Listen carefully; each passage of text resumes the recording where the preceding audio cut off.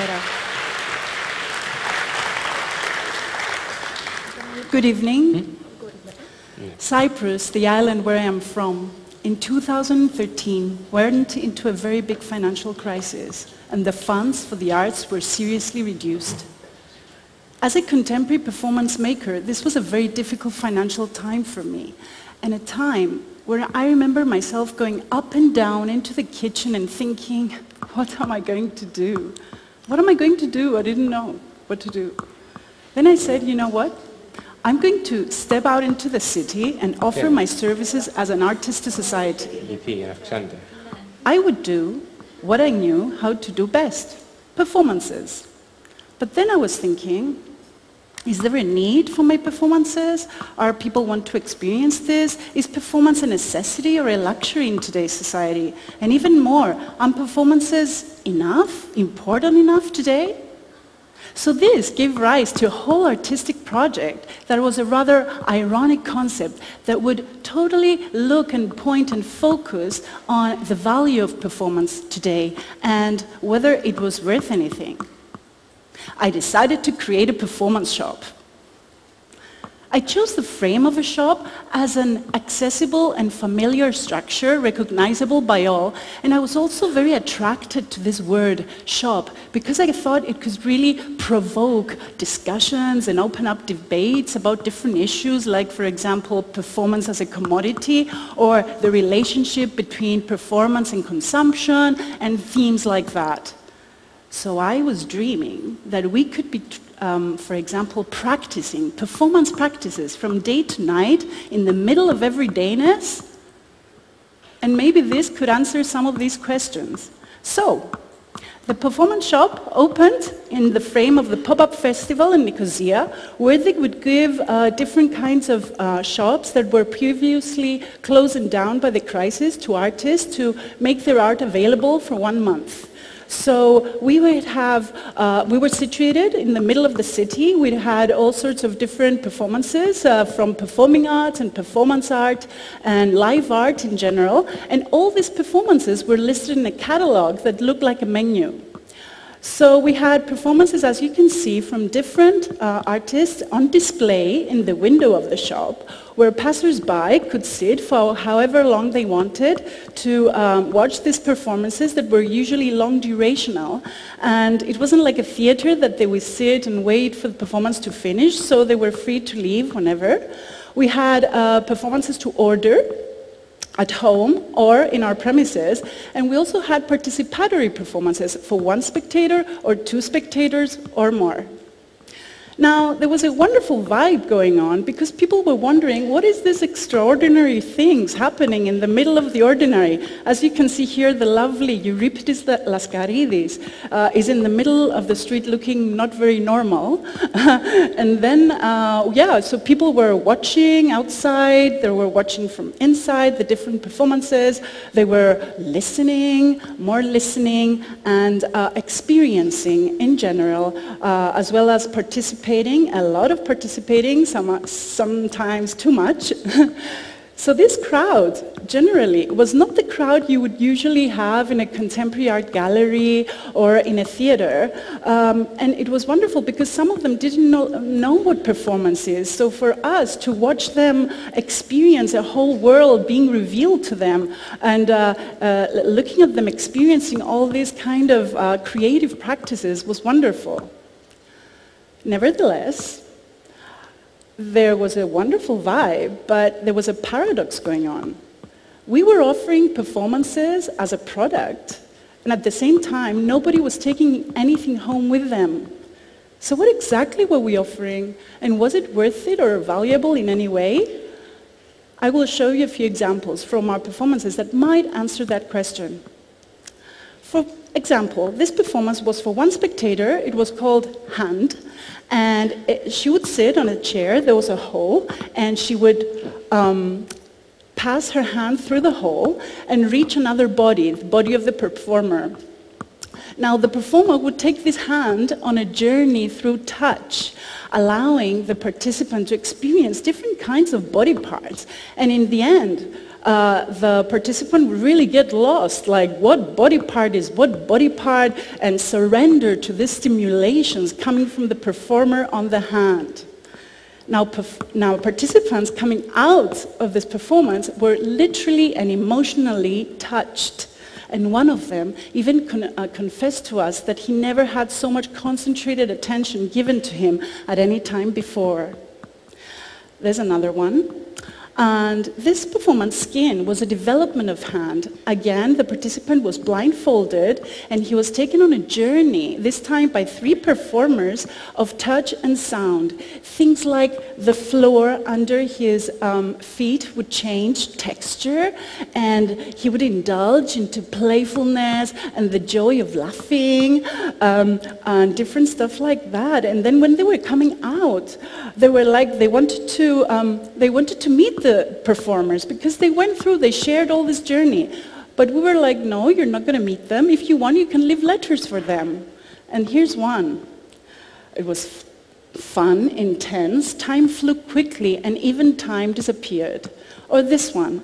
Thank you, I came intense, and I'm leaving happy and intrigued. Or this one. She describes the journey, and in the end she says, thank you for this present. And then this one, it says, I think I kept thinking, as I was on this journey, I have faith in humanity. So people were actually living with something from the shop. But this something wasn't tangible. But it doesn't mean it wasn't precious. So what exactly were they living with? And was it valuable in any way? They were leaving with time and space for themselves. We were giving them back their stolen time and space that was stolen from them, from the everyday intense way of living. All the performances were creating an atmosphere, a safe environment where people could go deeper into experiencing wonderful things like their vulnerability or their sensitivity in a protected and guided way. Also, this beautiful art form performance is all about communication. It's all about contact. Either that's eye contact or physical contact or verbal communication between the spectator and the artwork or the spectator and the artist. Now, they might have not taken anything home with them that was tangible, but they were taking all these values that are very rare in today's way of living. If we look back, performance in ancient times was all about rituals where communities would come together and celebrate life and nature. It was part of their everydayness that they would come together, sing, dance, and experience ecstasy through rhythm and music. Actually, the word ecstasy we all know here comes from the Greek ekstasis, which means standing outside of oneself, transforming, evolving, finding a new version of oneself. So in a sense, in ancient times, art was all about collective bonding and personal development. Adam Krauss, in his book, Art as Politics, says, art arose from the everyday experience and should still be part of that experience. Nowadays, art has been separated from life, and it has been put into special places like museums, galleries, and it serves art industries that very much determine each art form's value, trends, and audience development. In an era of specialization and knowledge, art is also treated like some kind of special science, only for the few who understand it. But what about the rest? This disconnection and isolation separates the others, making them feel that they're not worthy of the art form. So what about making connections instead of divisions? And allowing art to connect to everydayness, or art to connect to sciences, or art to connect to the artist in everyone. Because we do have an artist in everyone, either as a creator or as an appreciator.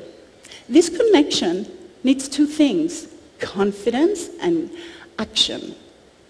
In The Active Spectator, we had a wonderful performance in the shop, The Active Spectator, with 12 spectators and 1 actor, Marios Ioannou.